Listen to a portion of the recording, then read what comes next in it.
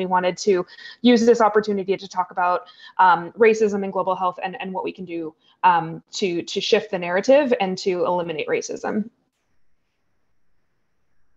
So first, our disclaimer: the views in this session are those of the authors and do not necessarily represent the views of USAID, PEPFAR, or the United States government. I'm honored to be part of this presentation today with my wonderful colleagues, Dr. Joshua Vole, Nithya Mani, Amelia Peltz, and myself. And a special thanks to Alex Perez, Didi Lofton, Mina Shrivastava, Namasha Fernando, Amy Abera, and Emily Reitnauer. I'm not sure if the other presenters want to come on camera and say hello, or if you will, when it's your part of the presentation. Hey, Amelia, good to see you. Hi, good afternoon, everyone. Hey, Joshua. Hi, everybody. Welcome. Hi there. I'm Nithya. Hey, Nithya. Good to see you. So today's session objectives: first, we're going to name and understand the different manifestations of racism, understand ideas and behaviors in an anti-racist framework as a harm reduction strategy to mitigate impact within communities of color. We'll talk about the impact of racist policies on global health and foreign aid mechanisms. Again, we are too white and too old. And then we'll learn skills to affirm, counter, and transform or act when confronted with racism in the workplace and also in our personal lives. So just maybe a couple of housekeeping things. We would like to have some conversation at the end, but please make use of the chat throughout the presentation, and we'll do our best to answer those questions or have discussion via chat. And then again, hopefully verbally, if people feel comfortable coming on camera and having conversations afterward. So with that, we will jump in, and thank you all again for attending. And Joshua, over to you.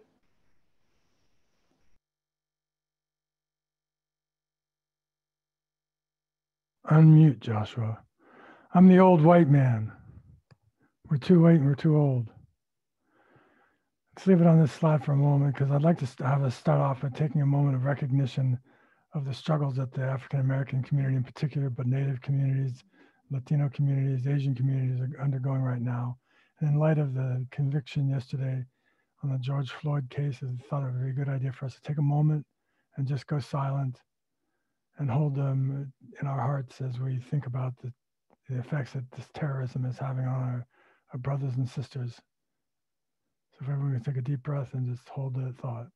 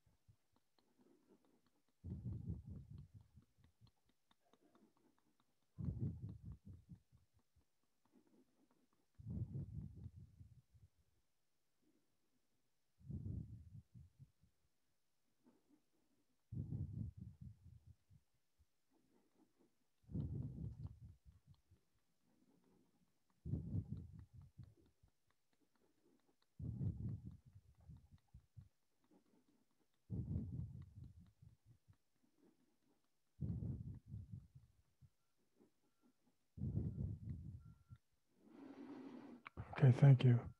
One last thing we have to do before we can get this started is we have to acknowledge that we all come from most of us anyway, I don't know you all, so I'll just say most of us all come from somewhere else.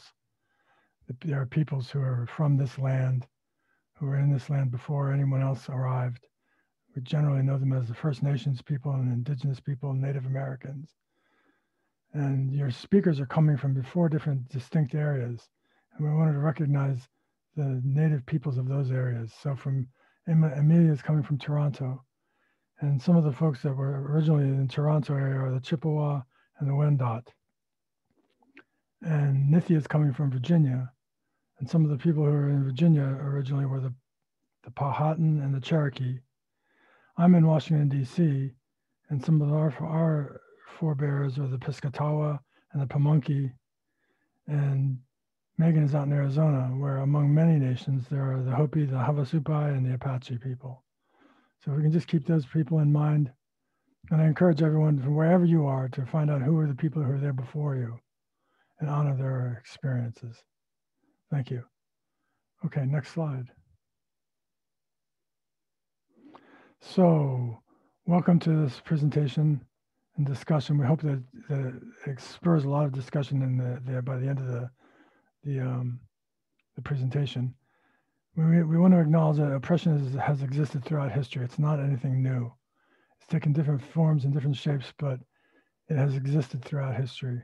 And we're at a point where we get to make a difference and make a change in that and shift the culture away from oppression. Racism is one form of oppression that's also existed for centuries. It's important that we get to know our history and we get to understand race is a construct that was put together 400 years ago to enslave people and to keep people disempowered. It's important to keep in mind that it's an integral part of our society. It's not something that only exists in one small subset of the population. It was constructed primarily by European whites as a means of economic and political domination and control of natural resources. It's with us still in our structures, our systems, our institutions, our policies, and our laws. This system is targeted at people of the global majority by white people to give white people the advantage and put people of the global majority at an unjust disadvantage. Generally speaking, most white people are pretty much unaware of how they're privileged and provided an advantage over the people of the global majority. We talk about living in our bubbles and experiencing only what we know and having what we know enjoying more experience of the same. It's important to also realize that all people are hurt by oppression. It's not just the targets, but it's all people. And we believe that white people, when white people become aware of the unjust system, they truly want to do something about it. And this is true for all white people, I'm sure. It's how we get people to understand the unjust system is the challenge, and helping folks to awaken to the truth is the challenge. But once I believe that once they awaken to the truth, they really want something to be different. It's our belief, my belief, that most people are good and doing the best that we can with what we know. So we've been taught these things. They've been handed down to us. They're within the bubble that we exist in, and it's all we know, it's all we see. But once we can unlearn these things and do something different, we're going to choose that. Next slide, please. We're all born into this system, as I was saying, and it has existed since Christopher Columbus got lost and found himself among the Taino people in what's now called the Caribbean. Being born into the system means that we didn't create it. We are taught how to live in it by unwitting parents, grandparents, and communities. We have benefited from it. We need to be educated about it. We need to know our real history or herstory. We need to consciously work to transform institutions, policies, and laws. And we need to do our own internal work to find our blind spots. So I think this is it's a hopeful message. We didn't create it, but we are responsible for how it continues to play out. I think it's important to realize that we are being taught these on a daily basis as we're growing up, whether we're aware of it or not. And it's embedded in our history. So it's in our laws, it's in our policies, it's in the Constitution. And those things need to get changed.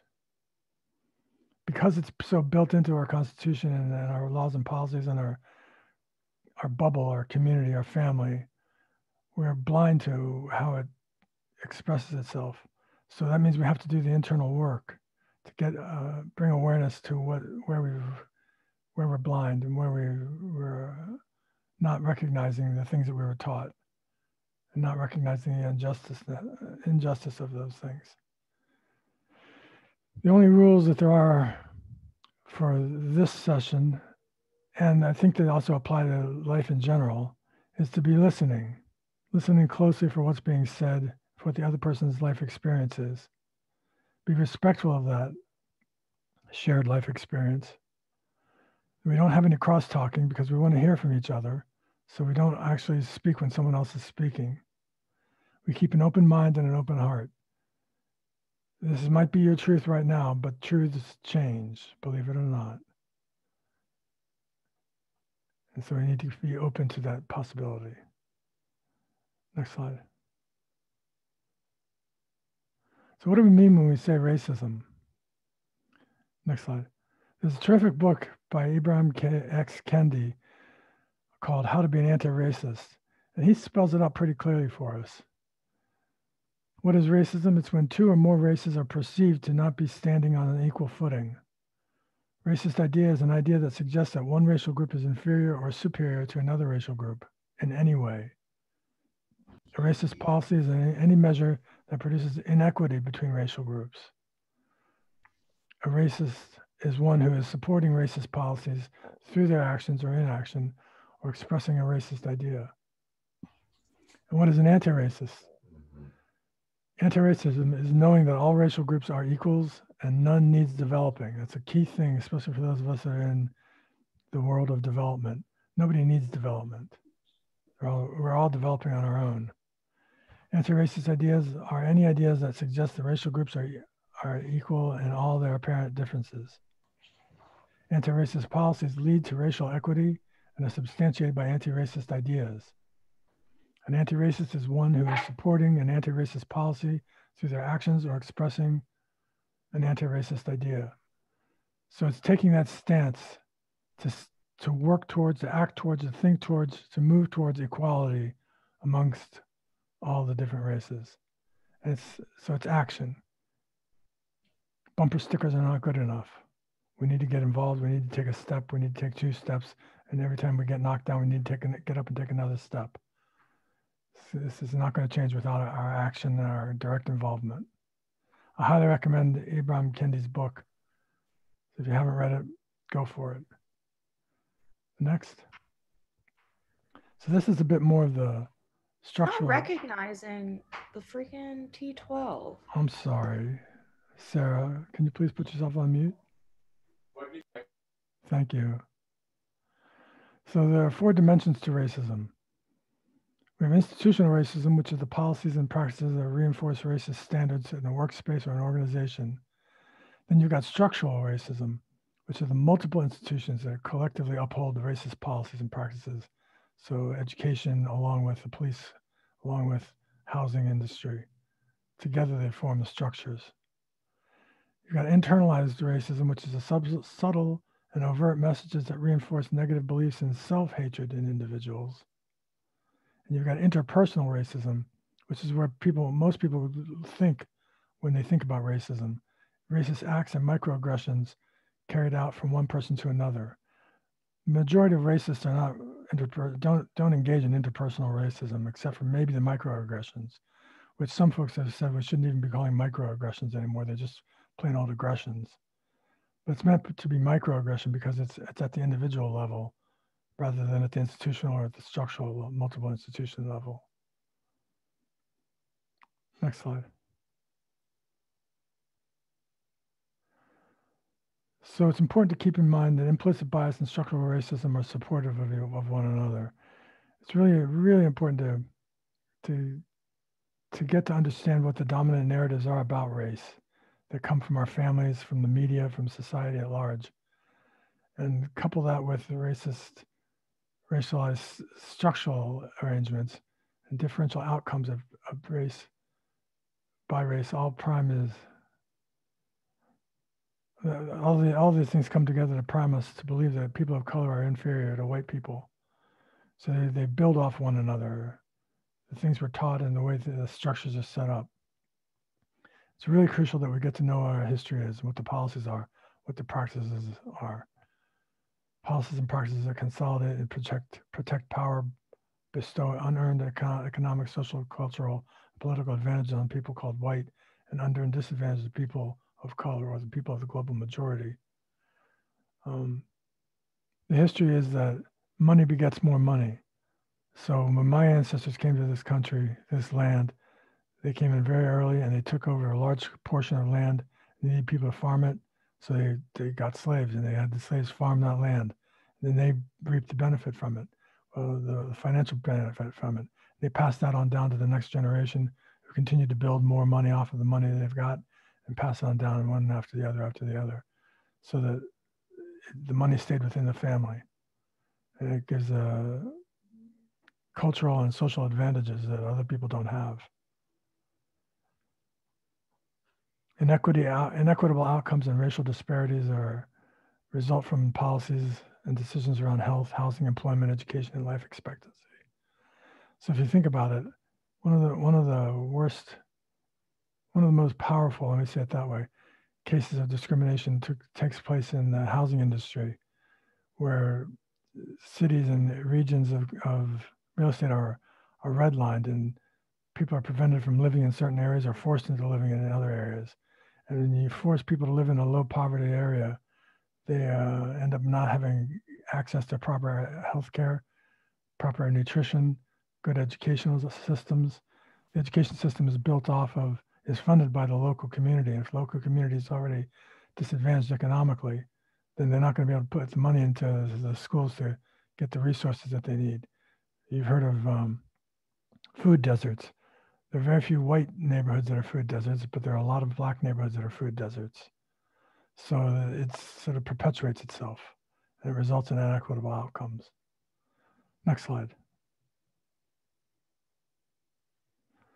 This is just another way of looking at pulling on all the different structures, keeping in mind that structural racism is based on institutional racism, which is within the hiring and promoting of a work environment, within the wealth dispersion and institution of our banks and loaning money out for businesses and jobs and housing. The education system, the justice system is one of the major problems we've got happening right now because of the way that the system is structured and set up to be biased against people of the global majority, both men and female. So each one of these is a problem in and of itself, but you bring them all together and you got a structure that's full of racism and full of challenges and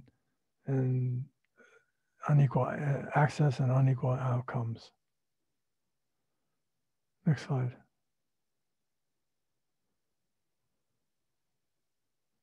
So what about global health?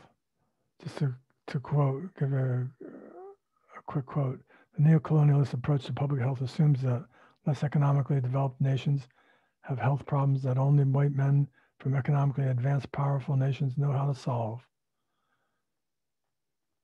So that's sort of the perception.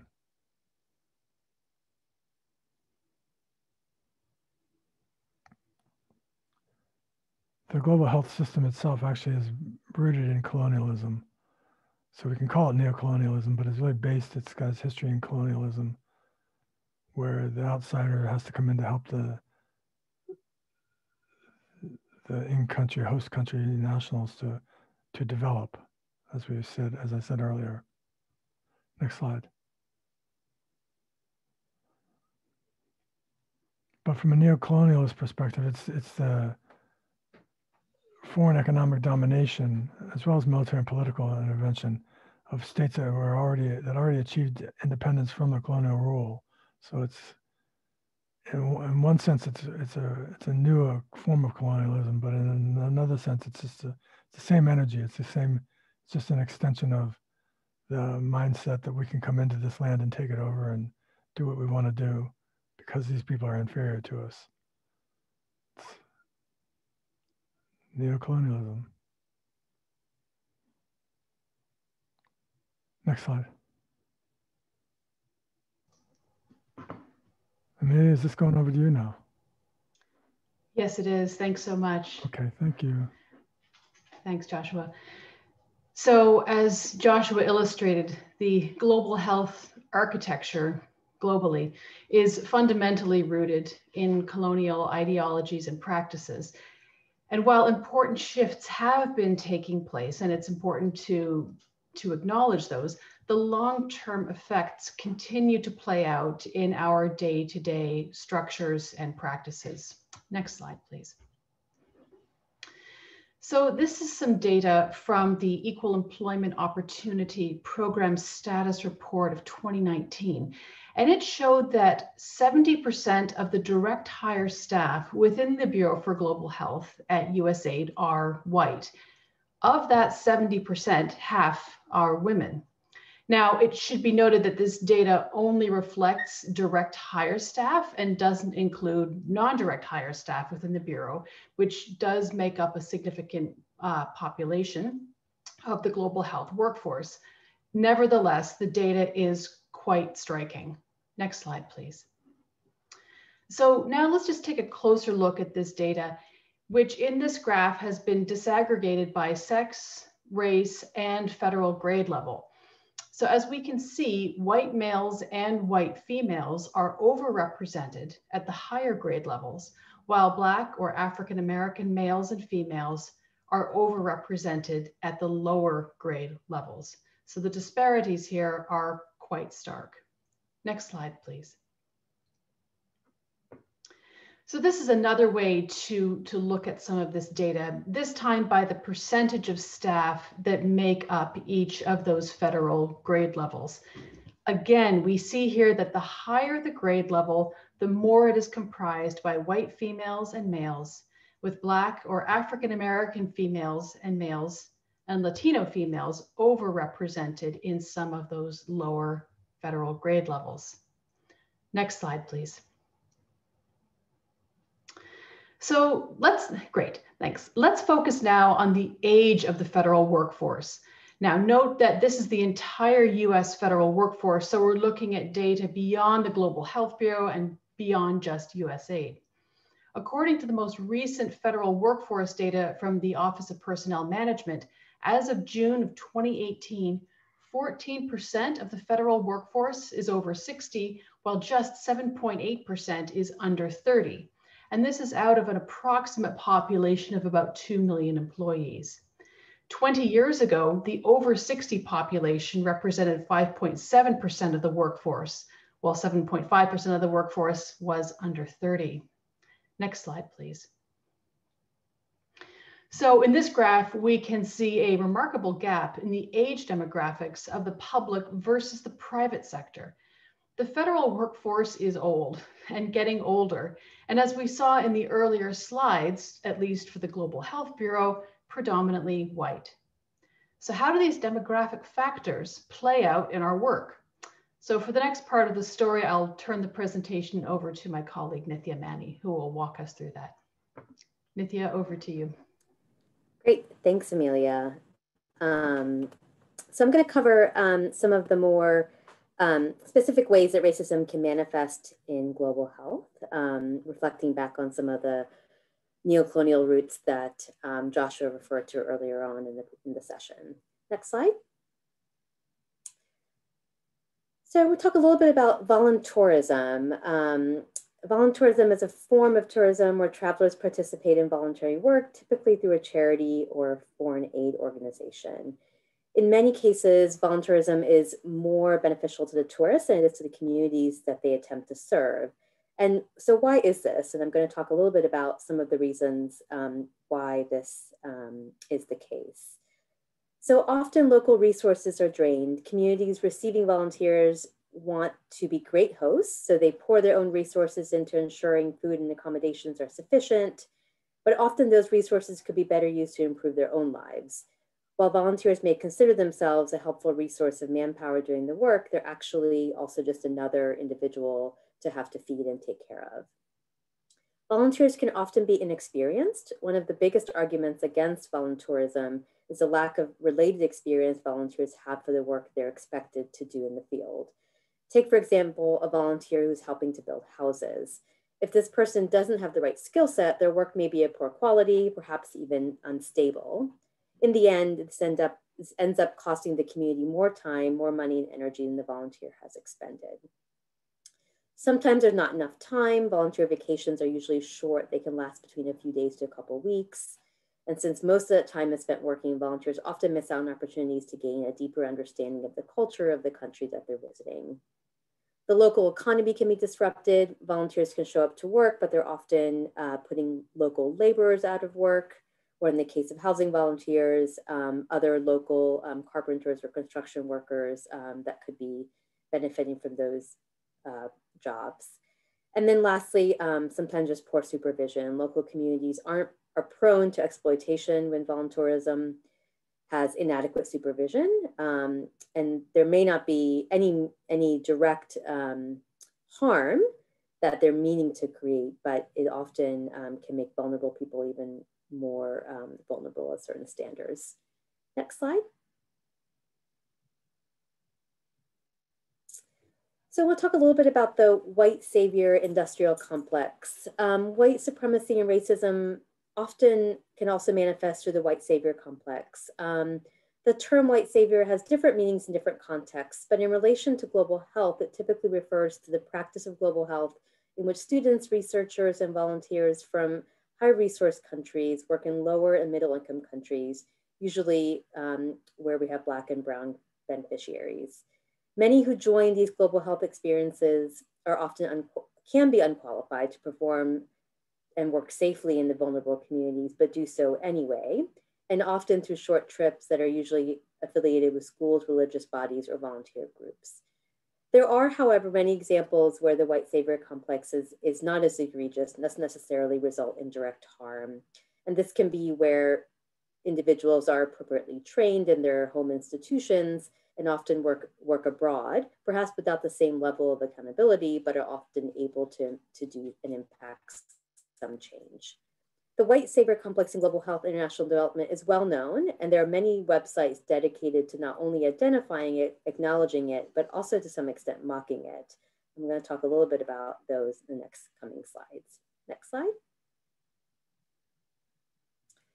So to bring a little bit of a levity to this, we wanted to highlight one site that acknowledges and mocks in a very clever way the white savior complex in global health, specifically in the form of untrained and inexperienced people working in vulnerable communities and on short-term trips.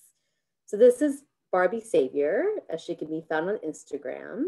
You can see the link here in the orange box. She loves to have a lot of followers, so if you're interested, you can look her up and start following her. But here is a photo of Barbie Savior with a little girl in a local clinic. And there's a quote in there that I just wanted to read, which is that today I sacrifice my daily beauty regimen using Rodent and Heels product line to visit the local hospital, to love on and care for my sweet African angels. It provided me the perfect opportunity to snap some selfies with the less fortunate, even with the poor lighting. So just an example that exemplifies one way that this manifests in global health, and one that many of us may have seen. Next slide. Another one sort of trending on the concept around photos is Humanitarians of Tinder. This is actually a real site that acknowledges racism and mocks the white savior complex within international work, whereby Westerners, usually young people, go on short-term health or development trips and take photos of themselves with Black or brown people, usually children in countries they're working, and then post those photos on Tinder to attract prospective partners. This is something that's really infuriating to many Black and brown people who can be used as props to show something interesting or cool to potential partners. Next slide. So here's a quote here from Richard Horton, the editor-in-chief of The Lancet. And I just want to note here that it's important to understand that the context within which foreign aid, international volunteering, and other international mechanisms function is to understand how they may propagate or reinforce power dynamics built on racism and oppression, similar to what Joshua mentioned earlier on in the session. In many cases, we focus on diversity, equity and inclusion, mentorship, and funding strategies, which are all important. What we don't talk about enough is how the structures and operations of our organizations are part of a white supremacist culture. We don't talk about how white people and those who center whiteness support policies and programs that perpetuate neocolonialism. And I say this even as a woman of color working in an organization with staff who speak multiple languages and come from different backgrounds. White supremacist culture is so powerful, and we are rewarded in so many ways for conforming to it that we are sometimes blind to its influence. Next slide. So I want to leave you all in this section with a couple of questions. Our language and approaches are remnants of this ideological framework, and it's important that we reflect on some of these questions here as we think about the work that we carry out. Why do we think about poor people in distant lands as beneficiaries or targets of our work? What makes their lives a deliverable outcome? Do our degrees, money, and good intentions give us the right to do this? And do we still not profit on the exploitation of communities of color and other vulnerable groups? And perhaps we can talk more about this during the discussion as well. I'll turn it back over to Megan now.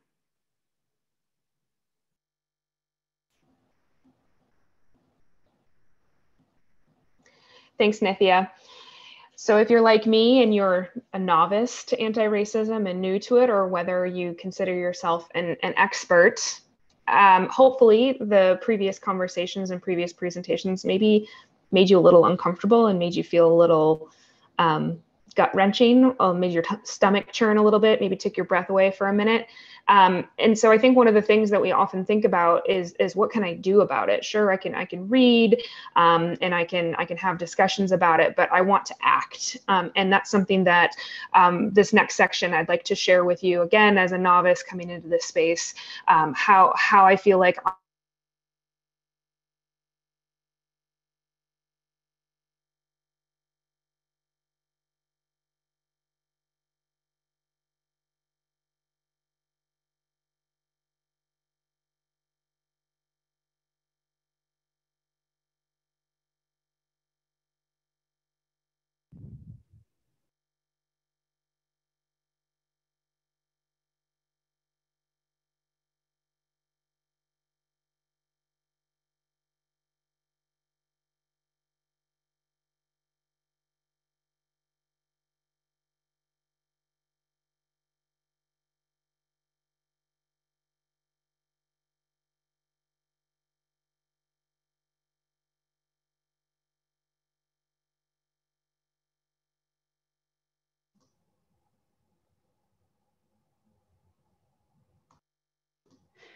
Megan, if you can hear us, it seems that your sound and video has frozen.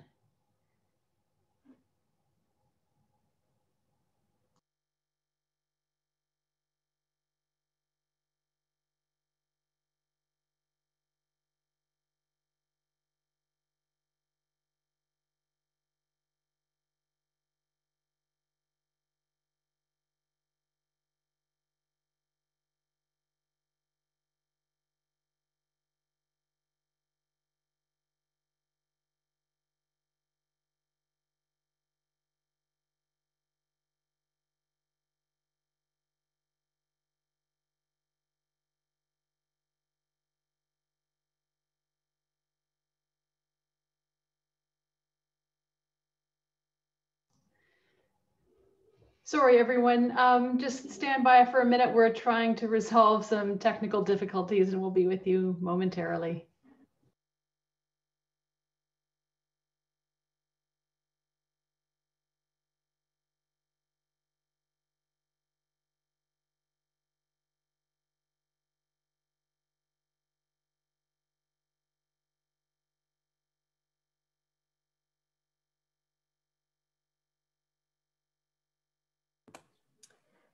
So maybe while we're sorting out the technical difficulties, we can take a little bit of time to have a discussion or answer any questions that have come up to date.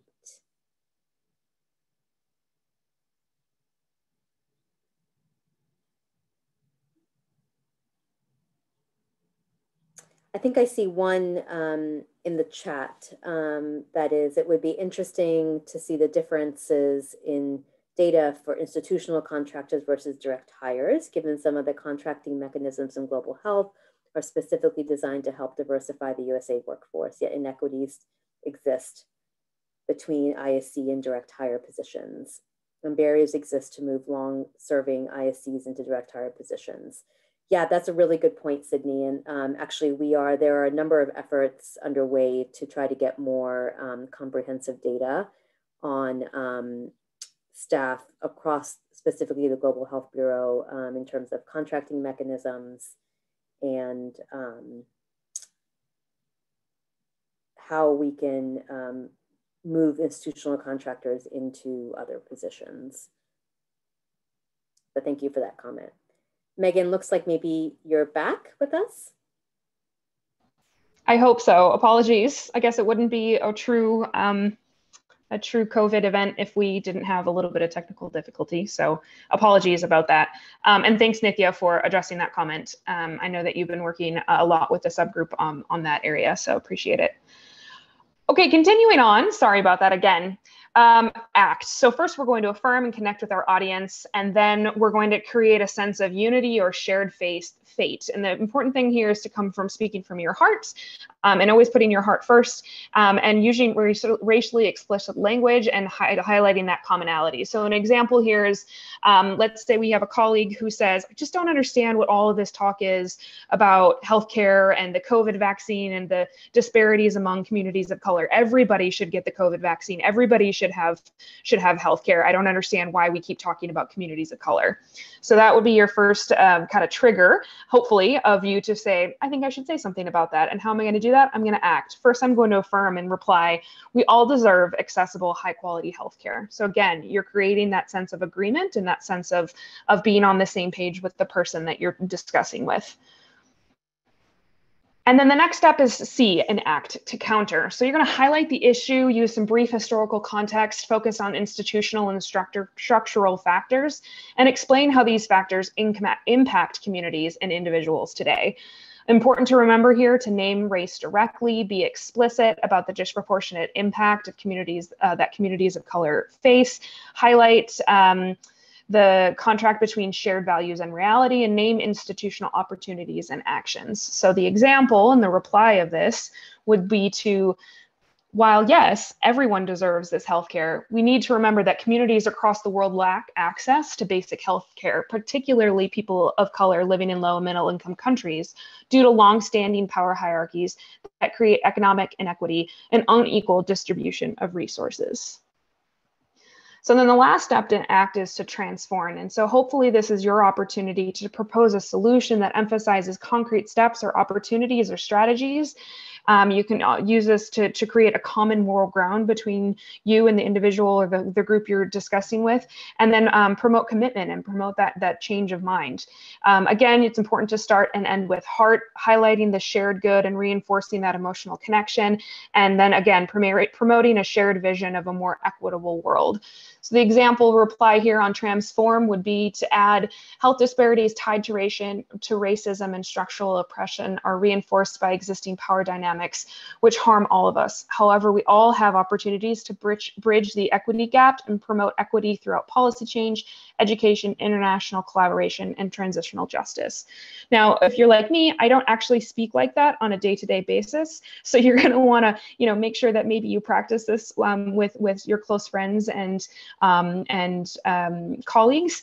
But again, this is something that if you can use when you hear those instances, or maybe you observe a microaggression in the workplace, and you apply the ACT acronym, you can really start to make the difference and change, again, the conversation toward more of equitable and appropriate and anti-racist conversations.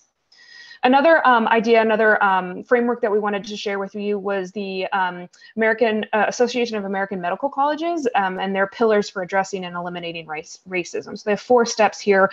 The first, focusing on the individual self-reflection and systemic racism.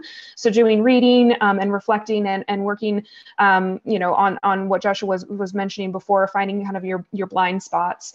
2, establishing diversity, equity, and inclusion advisors. And so I highly encourage all of you in your workspaces to think about opportunities to really establish spaces to talk about diversity and equity. The third step here is collaborating with research and medical institutions to advance anti-racism efforts. And then the fourth is advocacy and community engagement to advance anti-racism efforts. And then the third step that I think all of us here, if we're in the field of global health or are interested in joining the field of global health, is really to be mindful and act on how we can decolonize global health. We must be aware of our own privilege, values, and implicit biases when interacting with our country partners and peers. So we have some reflective questions here to ask yourself. How much space do I take up in conversations with non-white individuals? Am I centering the voice of country and community leaders as the experts in my work? Is our approach building from the bottom up? Are we prioritizing transitional justice?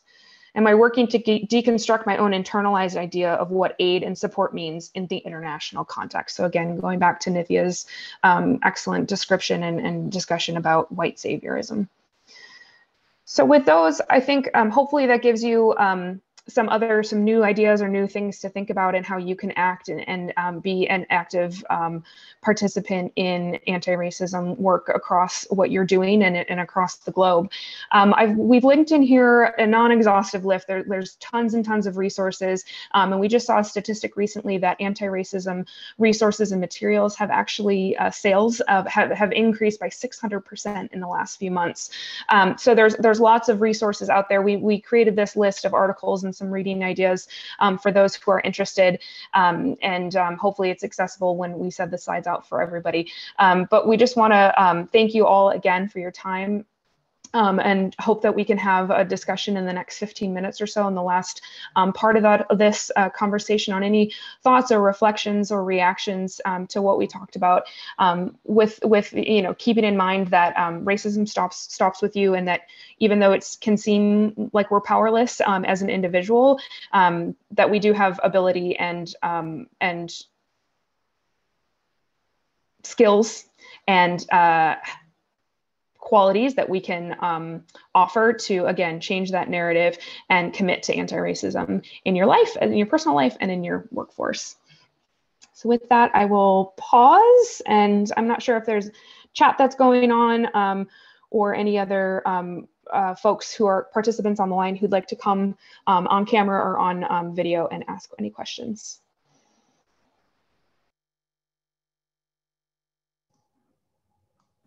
So Megan, I see that we've started to get some questions there in the chat box. One is about what internal policy changes are already underway to decolonize USAID's approach and address structural racism as shared here at USAID. There was also a similar question a little bit further down that says, what is USAID doing to address structural racism? So I thought maybe what we could do is just speak a little bit about what we are doing in the Office of HIV/AIDS, just to give you a couple of examples of how we are trying to embody and live out this work. So about a year ago, after the murder of George Floyd, within the Office of HIV/AIDS, many staff came together with a collective sense of urgency of wanting to address issues around structural racism, both in the work that we do, the programs and services that we support, as well as within the structures within our own office. And so we created an office-wide anti-racism task force, and this is comprised of staff from across our office. We're, I think, a little bit over 60 individuals right now who participate in that. We also have a smaller secretariat that meets on a weekly basis to help keep a lot of the energy and the momentum around some of the different activities moving forward. We have a couple of different specific working groups that are focused on particular areas. That includes working on human resources and hiring practices, looking at how we can better recruit and retain a diverse workforce, and not just a diverse workforce, but one that is also committed to anti-racist practices and principles.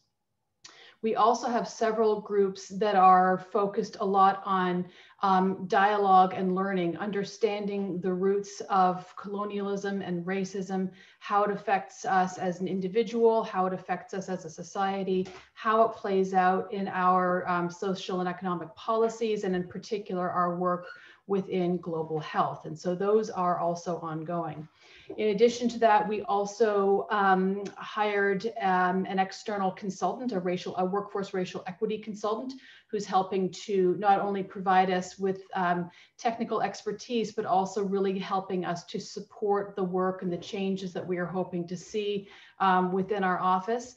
And in addition to that, we are going to be having another award that's going to be focused on looking at sort of a systematic assessment of our current policies and practices and provide longer term guidance on the kinds of changes and the kinds of things that we need to do. We also have a series of affinity groups, both within the Office of HIV/AIDS as well as across USAID overall. And we're also trying to liaise and work with them closely to reinforce and to support those efforts as well. Nithya, Joshua, Megan, anything else you would want to add to that?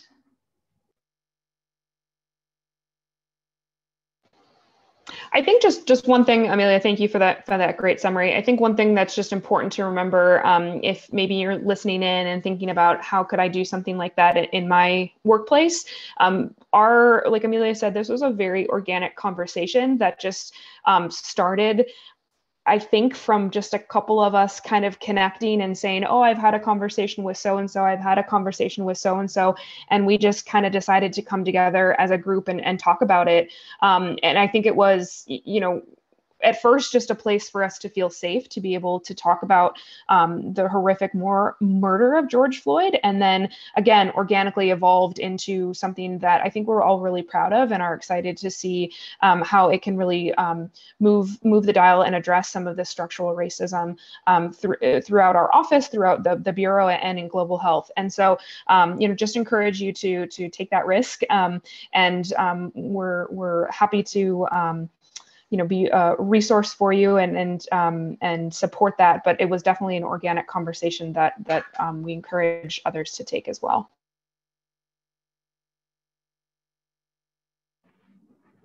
Nithya, did you want to say something before I jump in? Sure. I was just going to add that I think, we're doing a lot in our office, but I know we have other colleagues here from other offices in global health as well. And there's a lot of efforts being made across the Bureau, including like a coordination structure that's been put together across the Bureau, and each office is undergoing similar discussion groups. And I think just to not underestimate the importance of having those discussions and holding those spaces. I think, often in our work, we are so task oriented and so focused on benchmarks and achieving targets and results. But I think it was really important for us to really make the time and space to have those conversations. And that really sort of set up a foundation for us to now be able to take on a more rigorous kind of racial equity audit for the office. And let me just add, because you all have done such a good job of explaining all this, let me just add that one of the key factors in this being able to move forward and thrive is that senior management's been behind it. They've supported it from just letting staff have time away from the job to come to a listening group or an education experience, to finding the resources to hire the consultants and the consulting agency is going to do the audit. So it really does require leadership getting behind the movement.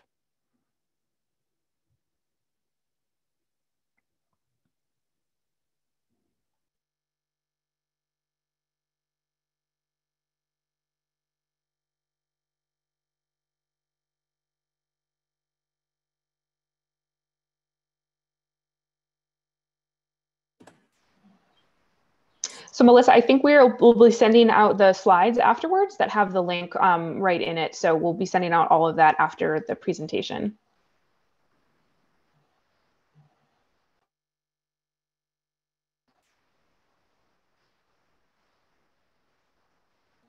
Any other thoughts or questions or reflections that anyone wants to share?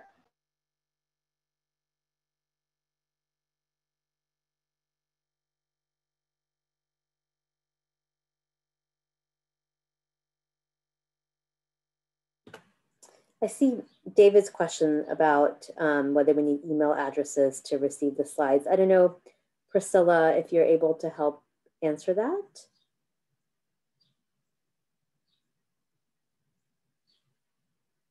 Yes, sure. Well, You can send a private message.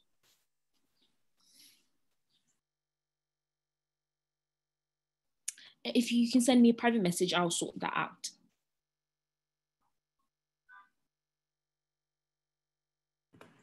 Thank you.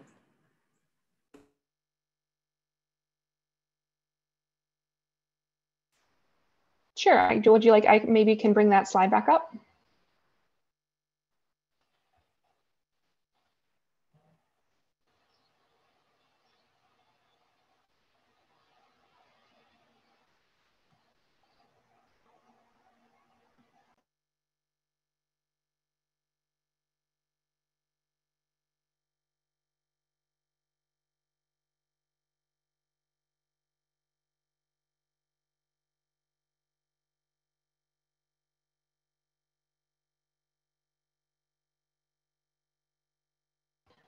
Oh, sorry. I thought it was she was saying that she wanted to reflect on it. She was asking for the presenters to reflect on them. Sorry about that. I'll be really honest and maybe a little vulnerable here, that I was reading an article recently and definitely benefited in my career from volunteerism.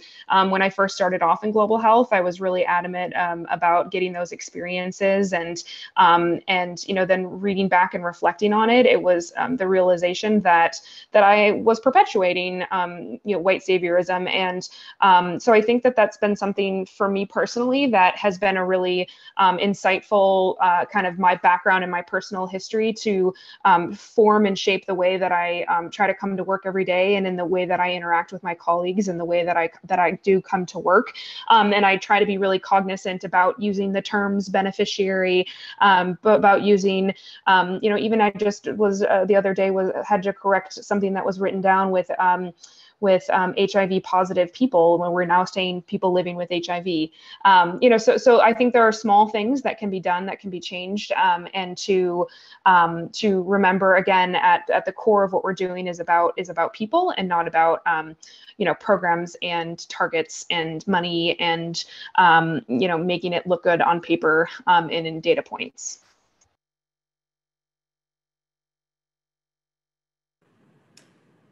I can add to Megan's reflections, and I see there was also a comment here about what we'd like to see in the way USAID frames, funds, and drives global health priorities internationally.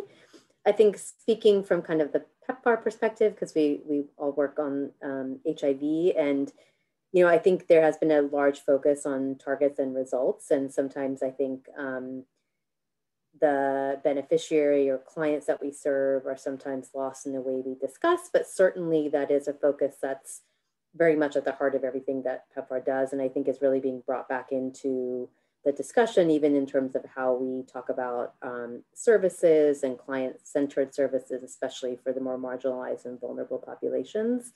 I think one specific thing that we're seeing more of, and I think would be good to see in USAID more broadly, is the inclusion of beneficiaries in programming design and implementation. And I think there's a much wider involvement of civil society organizations and other organizations in the way we plan and program. And I think really ensuring that type of inclusive approach from start to finish is embedded and institutionalized in all of our programming is something that's really important. Hopefully we can make happen more consistently.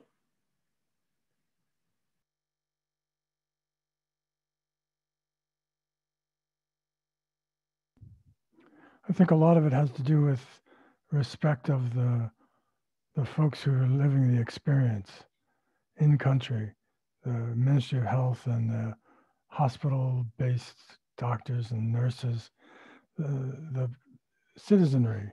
They know what their issues are, they know what their concerns are. Rather than coming in with a preset agenda, we need to come in with some flexibility and say, we're here to help you help yourselves, and let the communities decide what are the main issues that they need the support with, and let them lead the way, instead of this more top-down preset agenda approach that we've used.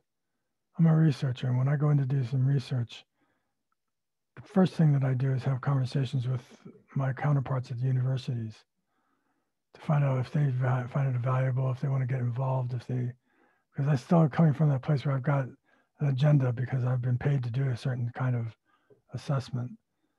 but I can at least involve folks and respect their knowledge, respect their history, respect their tradition, and engage them in a way that says they're the actual expert.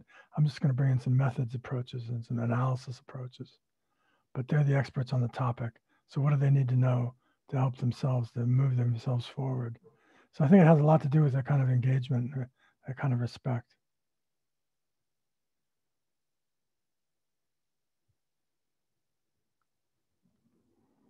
It is a process, but we have to start talking about it more and more.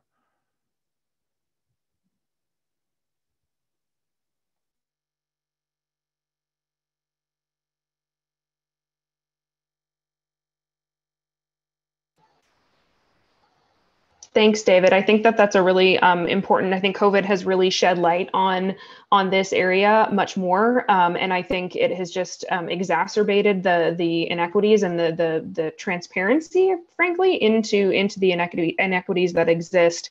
And I think now's the time. I know that they said that in the opening plenary, but now is the time to really move and use this kind of jolt as an opportunity to change how we're doing business, and to ensure that we're working in global health in a way that is not only not racist, but is also anti-racist. So thanks for sharing the article.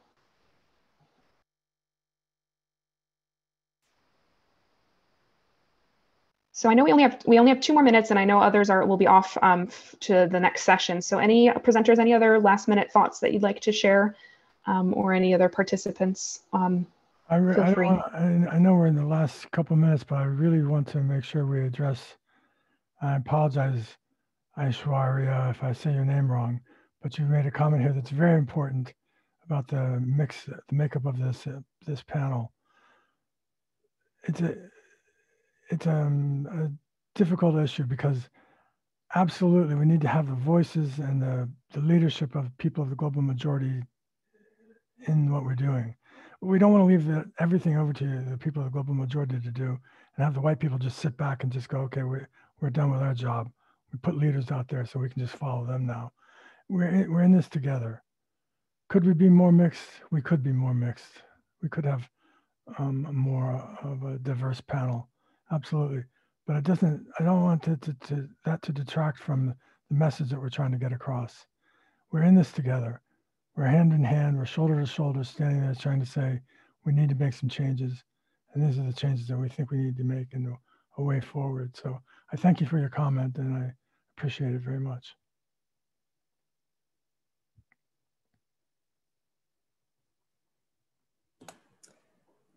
I also see a comment here about the demographic split of the workforce, and further analysis on the makeup of the roles. So this is something that we're actually trying to do right now with an external organization. And so we are very much looking at kind of the hiring mechanism, the grade, as well as the particular role or function that the individual plays, and looking at that across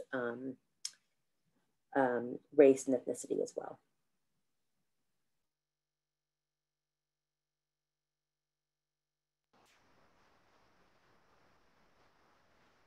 Well, we're at time now, so I want to again be respectful of everybody's time to be able to participate in the following sessions that come after after hours. But just want to really appreciate everyone. Thank you all to the presenters during this busy time in PEPFAR for taking the time to present alongside of me.